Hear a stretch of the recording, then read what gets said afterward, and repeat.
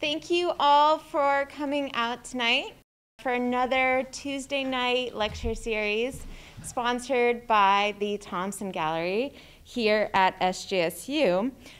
This talk by Robin Lasser today is also in conjunction with our interdisciplinary Perspectives on Fire lecture series. And today, Robin Lasser will be speaking about her new and ongoing series focused on wildfires past and present. And Robin just told me in confidence that this is the first time she's sharing this work, so we are really, really lucky to be her first audience for this new incredible body of work.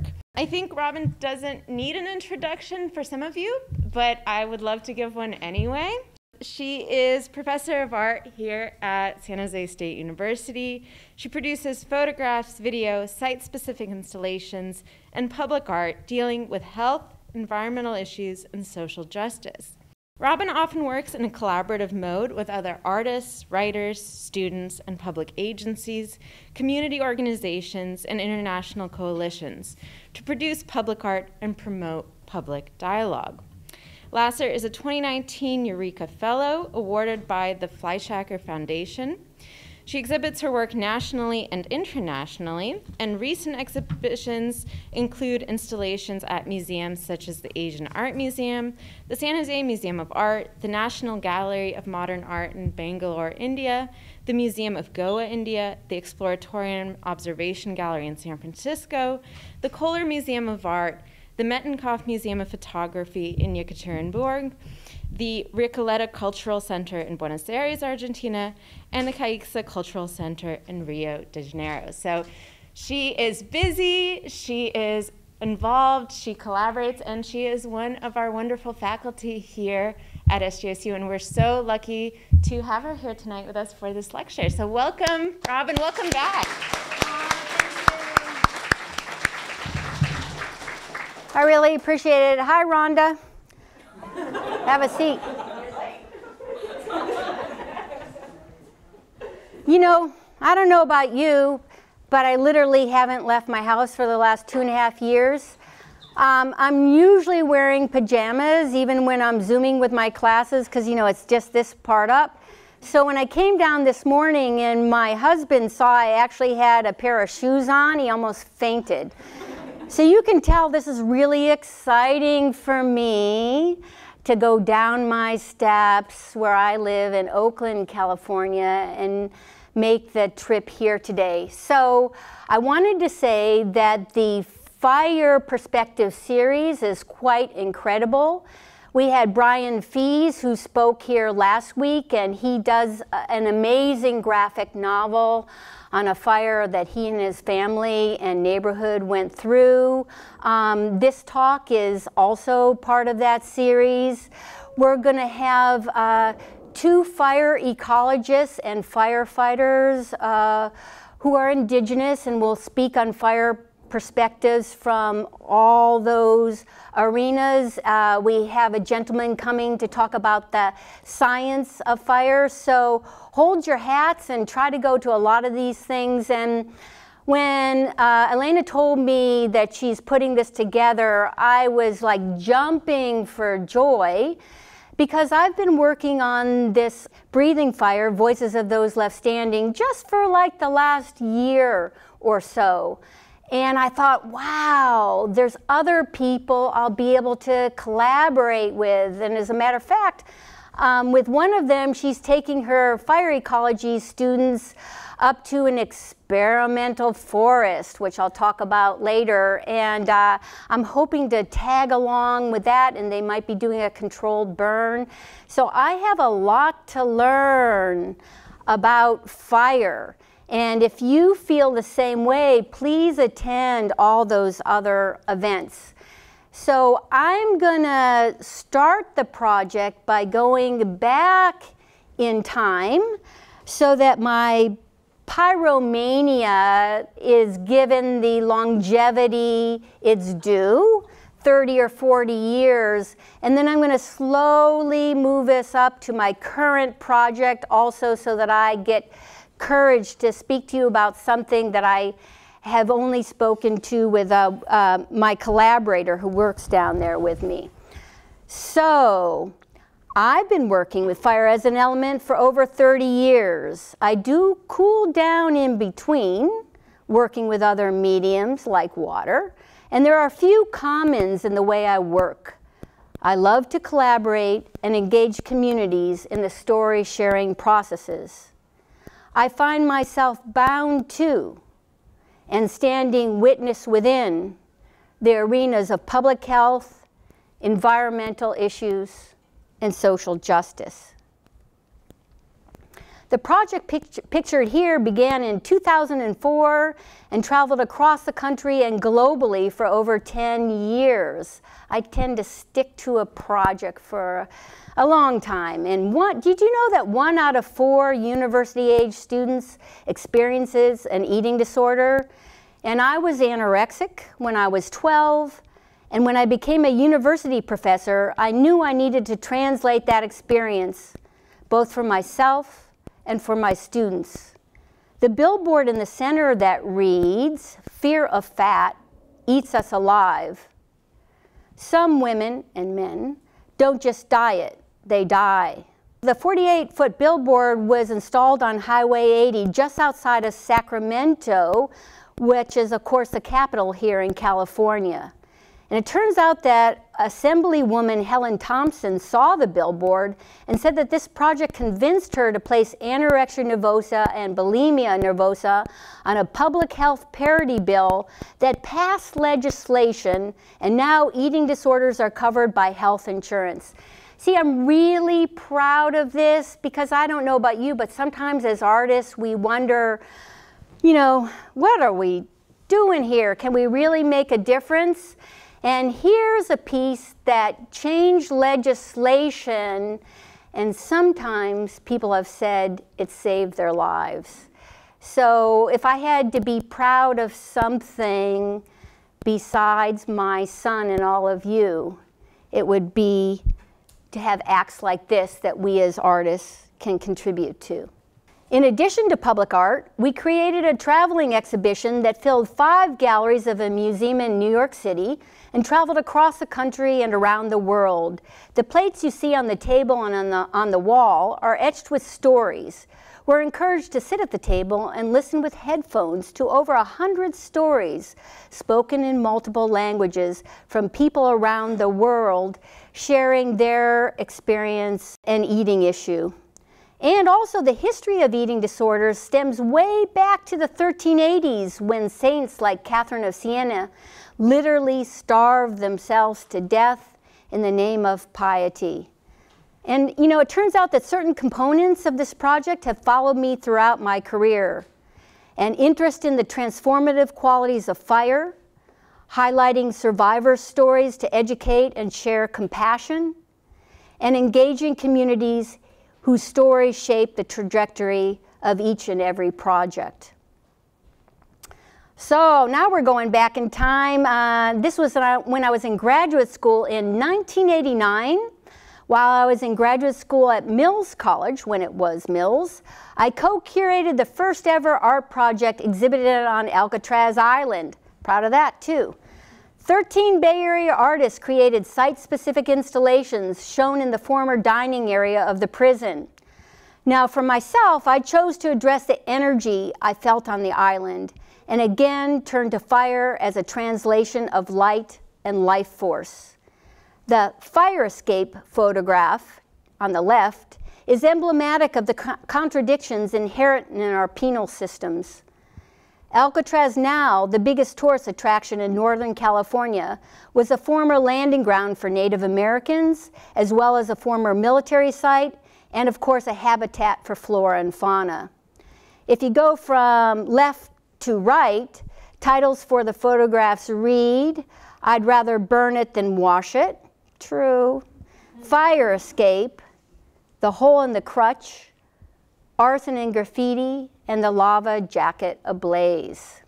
You know, Alcatraz Island gets about 4,000 people a day, and that is one of the reasons why we chose, you know, these Bay Area artists who were doing works that were concerned about the environment and social justice, because we thought this is the biggest audience they could get at any venue.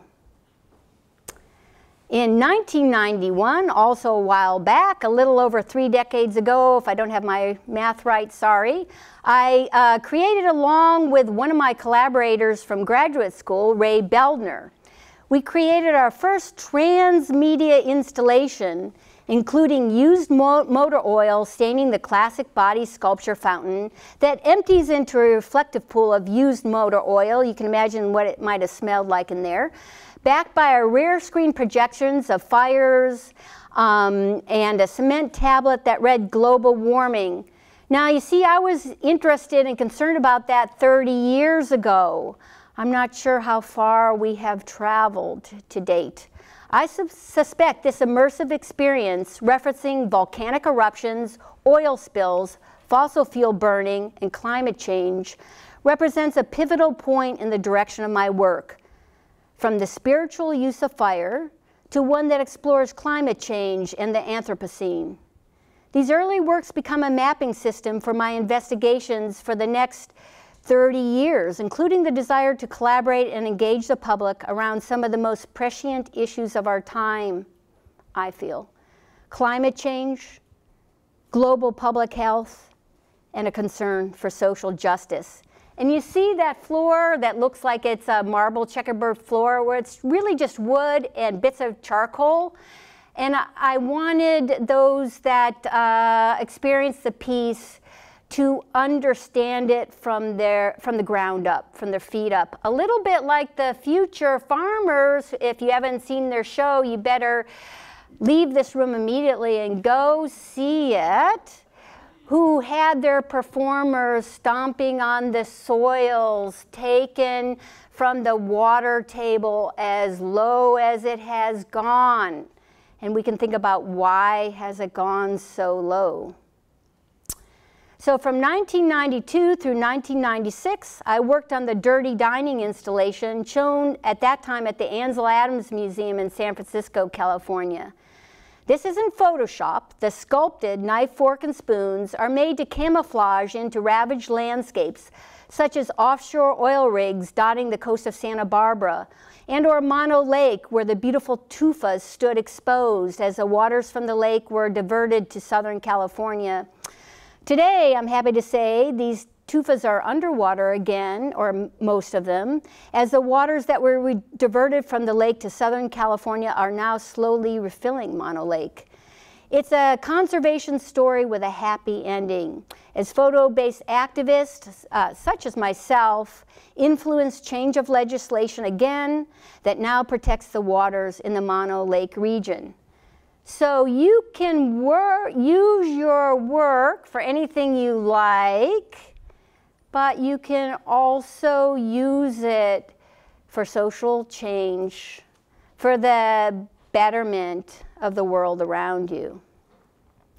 All right, I'm jumping into a project I call the Dress Tents. It's done with my collaborator, Adrian Powell, who was a former photo graduate student, and since that time, for the next 17 years, we've worked together. So, when you look on the left, the Ice Queen, the glacial retreat dress tent pictured on the left, she's a temporary weather research station located below one of the few advancing glaciers. She holds a weather balloon, and inside the tent, receivers pick up weather data and video wirelessly transmitted from the weather balloon. The middle image, and I love this, one of my fellow professors here gave me the name, Miss Homeland Security, the illegal entry dress tent, is installed under the border fence dividing San Diego, California, where I grew up, and Tijuana, Mexico. Inside the tent, viewers graffiti onto military cots, expressing their own relationship with borders and migration.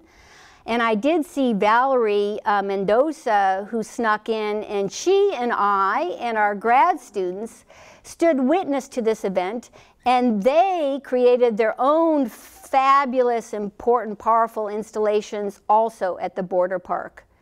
The installation on the right is titled Ms. Yekaterinburg, the camera obscura dress tent, and she's installed in Yekaterinburg, Russia. She's commissioned by the U.S. State Department, and she serves as a sexy Russian spy, doubling as a secret camera obscura. See, I grew up in our relationship with Russia was that of the Cold War, and the way Hollywood treated personhoods from Russia was that of a spy. So I thought, why not exaggerate this? And she's about 20 feet high. And if you popped your eyeballs into her pocket, which you have to stand on a ladder to get into, you would see the world around her floating upside down. And that's what makes her a camera obscura. When we venture inside a woman's dress, we find the Polar Weather Station and Research Lab. The Ice Queen, the glacial retreat dress tent done in 2008, offers a space to ponder the earth, global warming, and glaciers. You know, a chorus of crickets varies their tune in direct relationship to the climatic changes that have occurred across the globe from the Industrial Revolution to the present. Overlaid upon the crickets' chirping are weather reports from the locale in which she is stationed. You know, crickets are natural thermometers. That's why they go ch-ch-ch-ch with their wings. And if you count the number and in a minute and divide by something, you get the temperature. Like I don't know if I'm having hot flashes now or just nervous, but it's feeling really hot in here. I forgot to bring my crickets, but they inside had a beautiful chorus time. Now we're looking at the sari dress tent installed in front of the City Hall in San Francisco last year. After her public performance, she migrated to the Asian Art Museum, where traditional dancers from India reactivate the dress tent. If you were to slip inside, you'd see the saris of 17 women who migrated from India to the Bay Area, and they each donated the stunning saris that create the tent interior. And in addition to the sari donation, each woman shared their migration story. And all 17 stories played in a loop in the tent interior. And when you're outside and the light's coming through the tent, the interior looks, you know, it feels like you're in a stained glass window in something for the gods or goddesses or yourself. The stories are enjoyed in between the times when the dress tent is activated by Kathak dancers.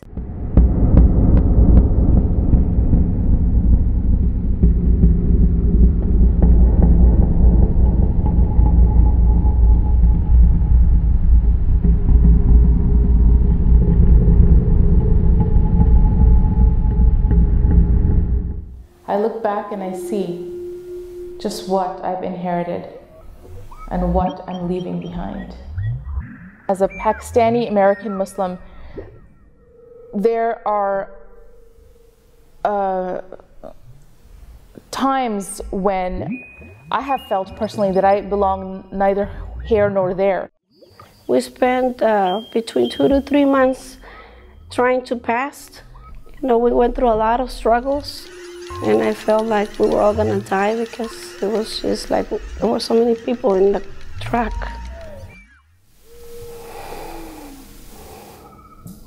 It was hard, but we had a hope. When I'm living in Ethiopia, America was this ideal place. It's this place where, you know, life was great. And it's just kind of this utopian place. But I didn't realize I was black until I came to America. Now we're finally coming up to date here. I see 2021, so we're close. And this project is called COVID Bubbles, Californians Dress for Emergence. It's one of 18 statewide community projects commissioned by the state of California and the Center at the Sierra Health Foundation. The state of California's Your Actions Save Lives campaign, which provides Californians with information about how to do their part to stop the spread of COVID-19, partners with local artists to reach disproportionately impacted communities throughout the state. The program features a variety of artwork with empowering public health messages of protecting one another, resilience, and community. I'm really proud, you can tell I'm proud of a few things here, that we were asked to represent the city of San Jose, and we chose to work with the Latinx and Vietnamese communities. So 12 unique and eye-catching billboards went up in some of the underserved areas of San Jose in July and August 2021. And I collaborated with photo professor Jesus Aguilar, who served as the project lead for the Latinx community.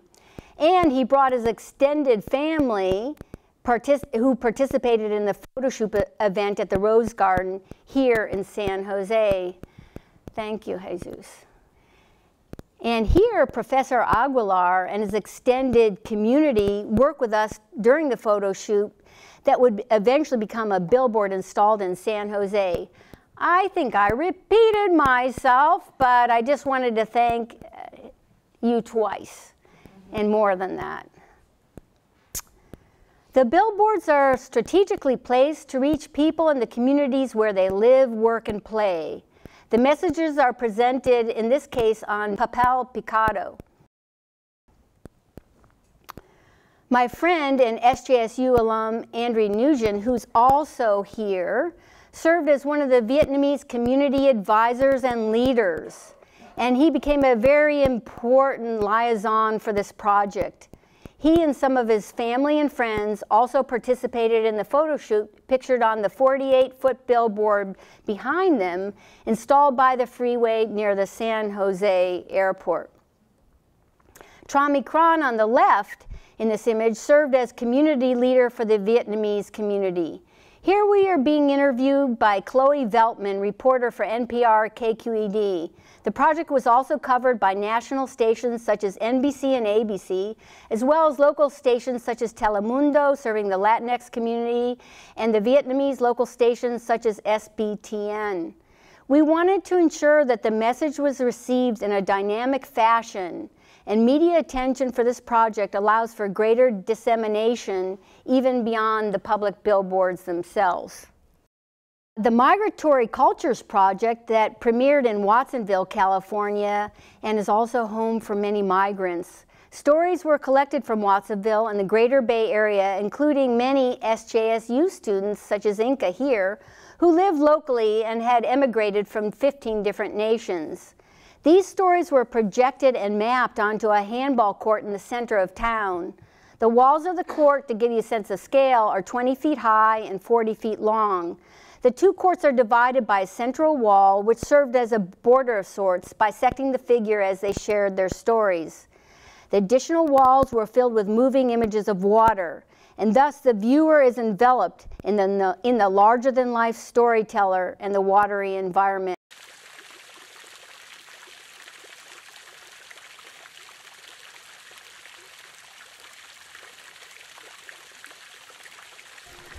I was 10 months old when we left Vietnam as refugees, known as boat people.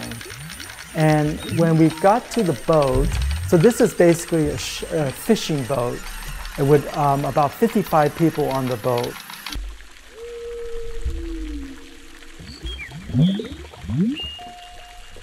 People, didn't want to go back to Vietnam, so just the thought of that, pretty painful,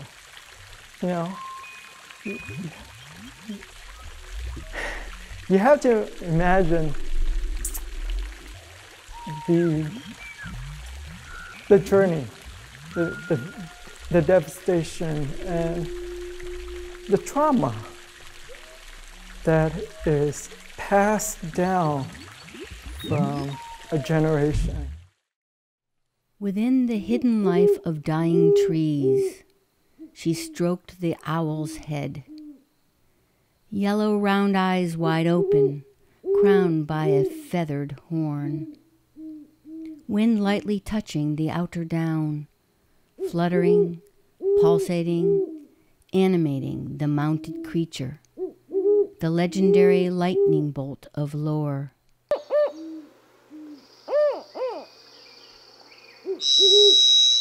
She, the arsonist, acknowledges her guilt while arranging the strange menagerie of birds in the fire-scarred scape. She alone ignites the firestorms. She is the dominatrix now, the prevailing influence on climate and environment. She tries to make amends with her sawdust-stuffed friends by returning them to their incinerated habitat, knowing all the while she must do far more than that. But will she? So now we're into the breathing fire, voices of those left standing.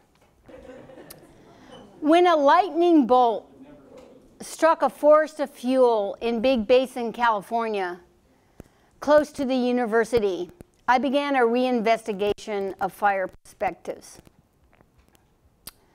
This new and ongoing series combines fiction with reality, recognizing that that wildfires are forever here in the native now in California. While reading the postcard text, I will share an audio piece of the sublime tree song I recorded in the landscape pictured here. The ecoacoustics reveal the voices of trees still standing, a bio-sonification and record of their breathing, eating, and thirst.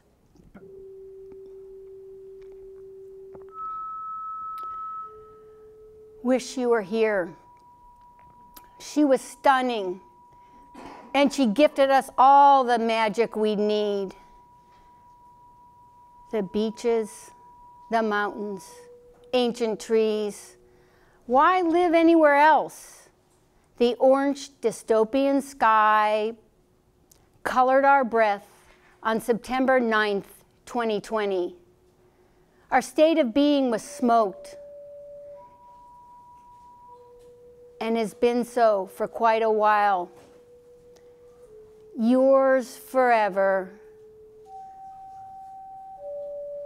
fire. This is the voice of the tree. The trees are talking to you. They're singing to you.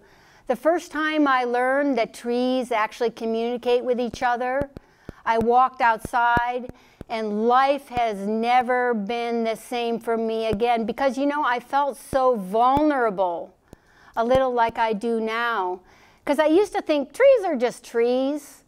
But when I realized that they feel pain, that they dump their carbon sink in their death to give life to others, my world changed. These artworks conflate documentation from the fire-scarred scape in the form of large-scale photographic postcards, 3D point cloud scans, video and bio-data sonification from the surviving trees translated as song. The work highlights, again, the voices of those left standing.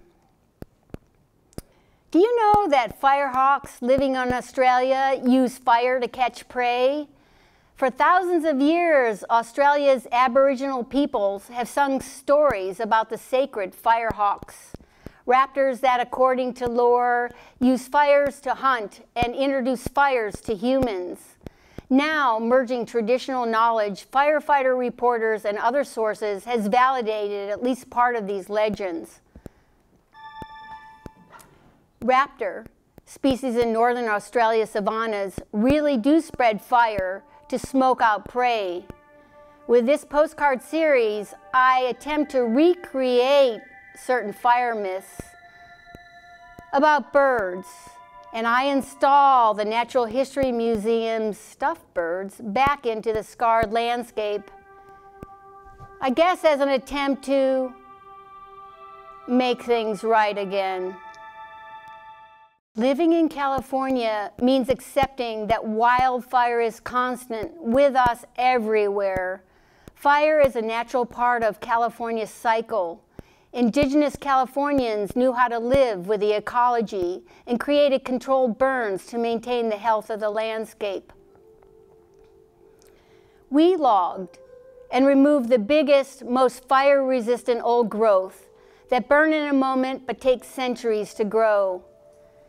People moved deeper into the wildland-urban sphere, seeking affordable serenity, while discovering the sometimes fatal intersection of nature and culture nestled among the fuel.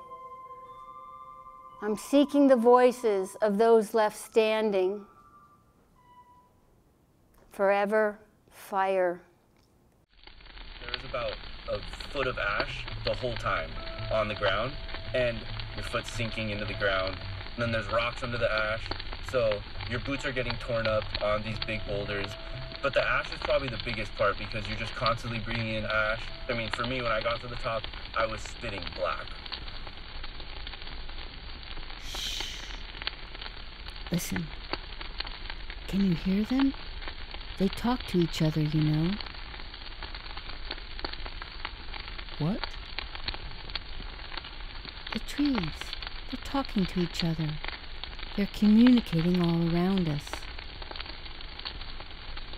Oh, you mean chemically. Through their root system, through the soil. Talk is talk, son. Maybe they can hear us. Maybe they are listening. But it's not conscious conversation. It's not human language. There's been trees that have fallen right where I was standing. Literally within seconds of me taking 3 steps, like, that literally could have been it. They send distress signals. Fungi help spread the word, and when they imagine their death, they drop their stored carbon underground for the next generation. Death produces life on the forest floor. Do you remember the day I left your plastic milk bottles on the stove? The house filled up with smoke. You know, the wind in the trees does sound like whispering. You were just a baby. I was only trying to feed you. You were born after the Oakland Hills fire. You wouldn't remember that. You've told me so many times. I almost do remember. I remember the smell. Smoke all around you. I dreamt that your teeth and lungs turned black in response to the milky white promise of life. Yeah, and right away her question always is, are you thinking about work? Are you thinking about the guys? What are they doing right now? Like, oh, I wonder, do they need help? Like, I don't want them to get hurt. I do see sometimes a difference in how I treat everybody in my family and how I treat these guys sometimes. More understanding and more patient. We're literally stuck with each other for 7-8 months out of the year.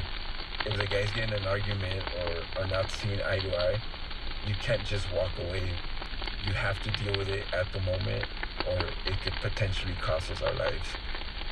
Are you ready now? Things take time. Fossil fuels come from trees that died about 300 million years ago. Those coals fuel our forested grill, where pyrocumulative clouds mirror climate change. Don't you ever think this is a mistake? Yes, but this is my art. I need to fuel it. Why do they call this a lightning complex fire zone? Why did you take me here? There is a fossil fuel lineage we share with the black-lunged trees. Are we here to scar or save? You could be a guardian of the forest. Fires are part of the natural order.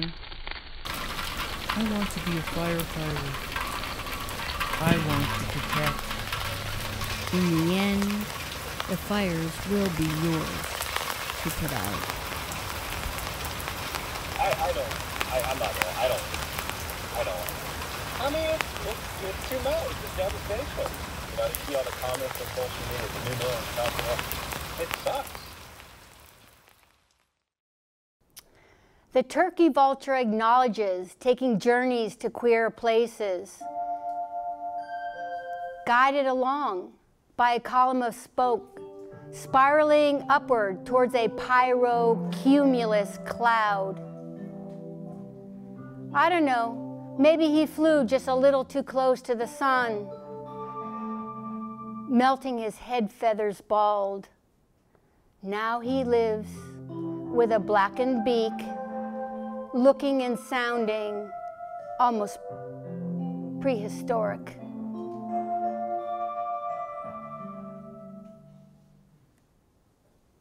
Extreme weather conditions are recreated in these live backyard barbecue dioramas where I conduct controlled burns while winds and flying embers demonstrate the effect of climate change and the inevitable forever fires that now shape the face of our beloved California. Here, I am thinking of the relationships of fire and ice, how our melted glaciers are the most visible barometers of climate change. And in this series of oversized postcard communications, I assume the role of the arsonist. I take responsibility for being an integral part of the Anthropocene, of being among the culprits who create the current geological age, viewed as the period during which human activity has been the dominant influence on climate and the environment. And in researching for this project, I discovered that occasionally firefighters themselves will start fires. In a slow season, they may miss the adrenaline of the fight, and some firefighters work on commission per fire, so they may need a job, the money to survive. I also fell upon articles referencing mothers of firefighters who commit arson, again with the misguided notion of protecting their child's livelihood. So the remains here remind me of archaeologic sites, revealing the lifestyle of those who graced this land. Shards of pottery that survived the firestorm are placed delicately and precisely into the landscape, as if whoever made these placements were trying to somehow make some sense of this wildfire and trying to help heal those who lived in the wildland-urban interface, the areas where the human-built landscape bumps up against the natural world. Next, I'll play a short extract from the film holding the voice of one of the few neighbors whose house survived the firestorm in the Big Basin area. It's a very somber thing to be the only one to survive. And I mean, our house got all kinds of smoke damage. So we're not even living back at home yet. Hopefully in the next week. But so it's sad that we lost our neighborhood, and now we're just going to be part of the cleanup effort and part of the rebuilding effort. So Mark and Astrid over here, and John over here, you know, they're very close friends of mine.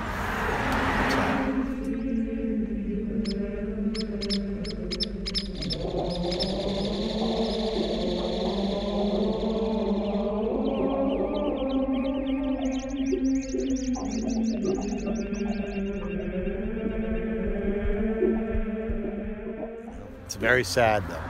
We're going to miss our neighborhood. And hopefully in another year and a half, we get it back. But then we still got a lot of years waiting for the growth to come back, the trees to come back. As you can tell, the piles of trees that they've cut down. It's very scary. Thousands of years of growth gone in one day.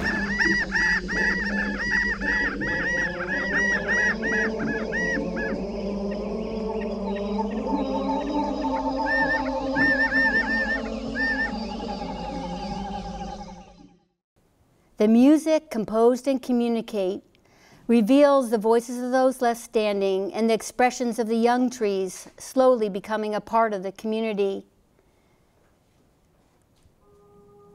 Dear P, I am here breathing fire and listening to the voices of those left standing. I record the sound of the trees by placing an electrode on the pine needles and setting another sensor in the soil by the roots.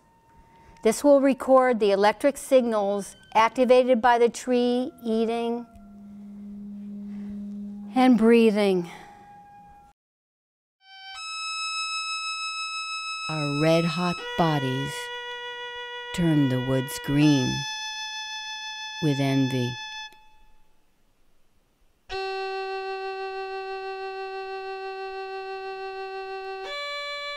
Everybody, everything is connected in the relational forest.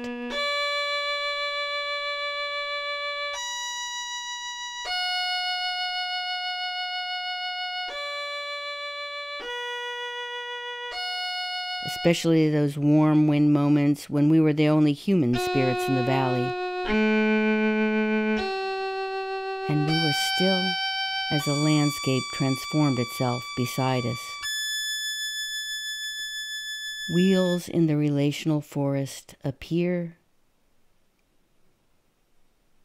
and disappear, appear.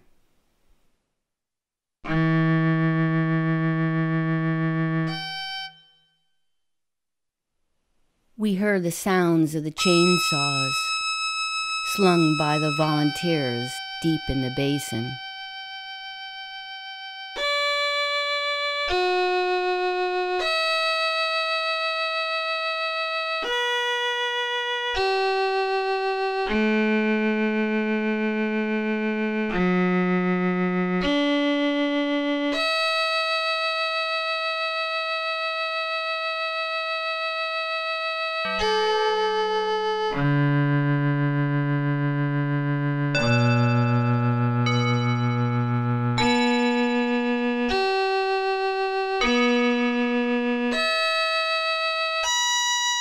They whispered,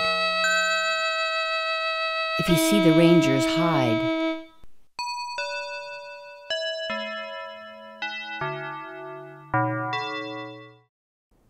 We live on a planet where the climate, winds, precipitation, weather, temperature is being modified by the collective impact of the human species.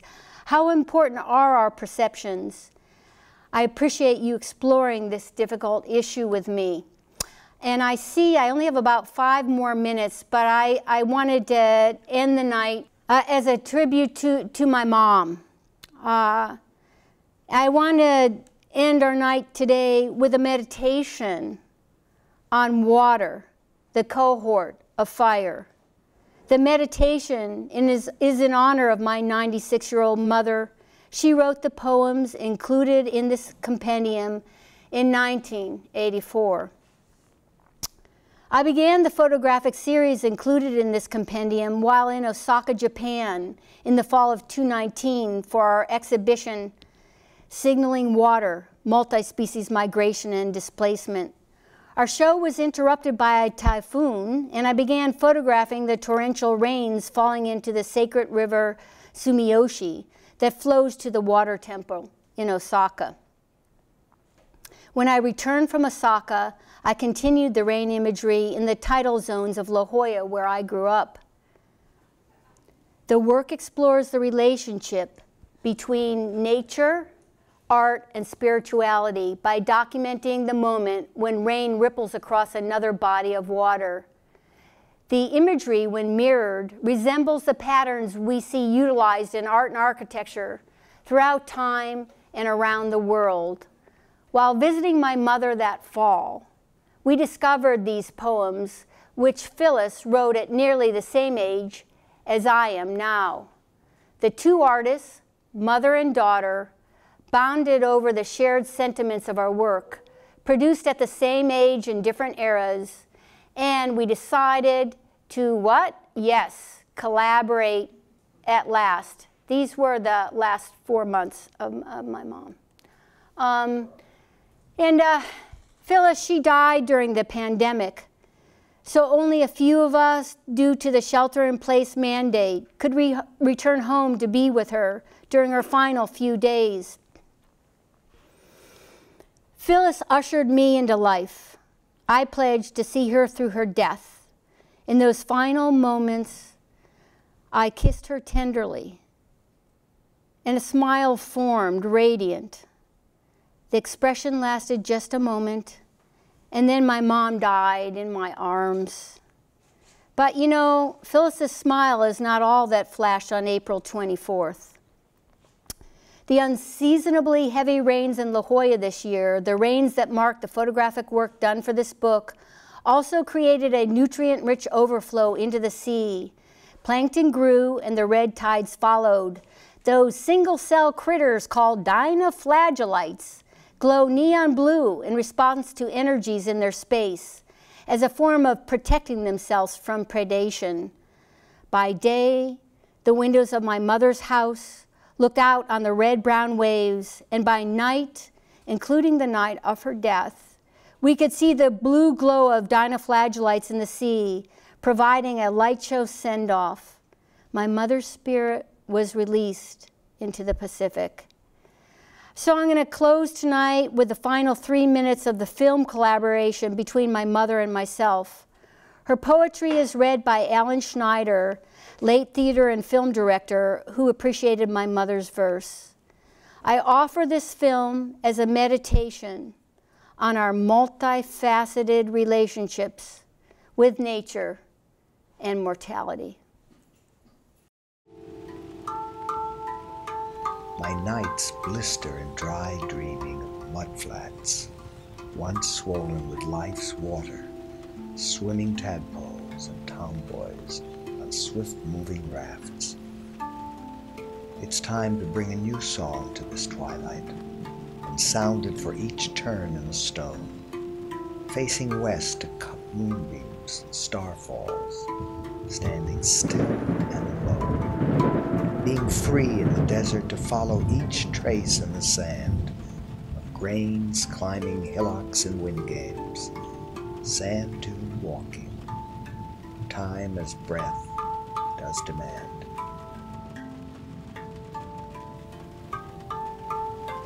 The sounds of early birds and shore waves crowd the narrowing space left for dreaming.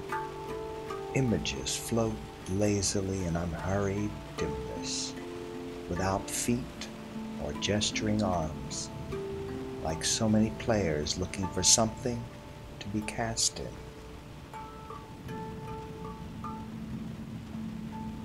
Dancing dames on night-slippered toes dance the memory knows, from other dreams on other stages with other shoes from other ages, the same dance still.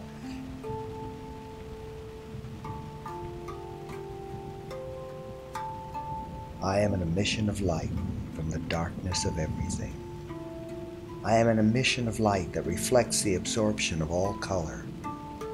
I am a result of consciousness. I am not the cause of it. I know all this only when I am. Then I also am not.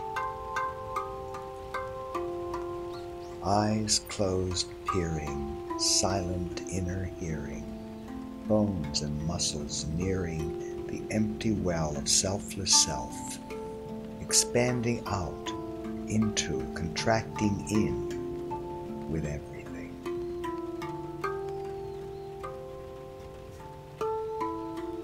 In the dawn, I drag in my net with its harvest from the ocean of sleep, the tiny disc-like mirrors sewn into the cloth of night, each reflecting its own image of the whole.